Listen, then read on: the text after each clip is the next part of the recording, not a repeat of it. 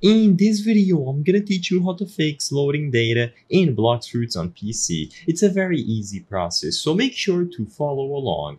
Usually, the loading data error is going to happen when you try to load into Blox Fruits, and for whatever reason, loading is not successful. So as you saw for me, it was pretty much instant, and you could see loading data for one frame, but I was able to get in without any issues. Now, there are various reasons on why this happens. The first and most basic way to troubleshoot this is by changing networks. Usually, if you are using a poor network connection, you are going to have trouble signing into Roblox not only for Blox Fruits but any other experience. So by switching networks and trying out a different internet connection, you could get better results. So if possible, I would highly suggest trying to switch from the network that you are currently connected to and sign into another one. See if the problem still persists and if you are able to sign in and bypass the loading data screen.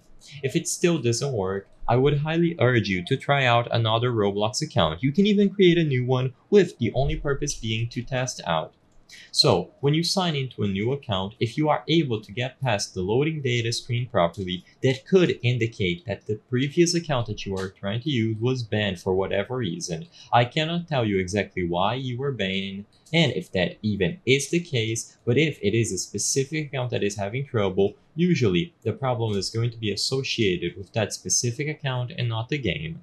Now, for the last method and option that could be causing this issue, it is going to be a little bit unfortunate, but sometimes it comes down to the game being down. If that is the case, then unfortunately there is nothing that you can do on your end. If for whatever reasons the servers are not working because of maintenance or because of external issues, you simply have to wait until the servers come back and the developers fix it on their end.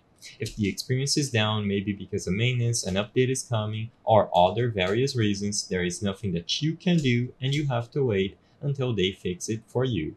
Now, besides all of these issues that I mentioned in this video and all the methods that you can try, there isn't much that you can do. As a last resort sort of deal, what you can try to do is completely reinstall Roblox. But I would only suggest this if you have been trying this out for a while and none of the methods that I presented solved your issue. I hope I was able to help you on how to fix loading data error on Roblox Blox Fruits for PC. If this video helped you, please be sure to leave a like and subscribe for more very easy tips. Thank you for watching.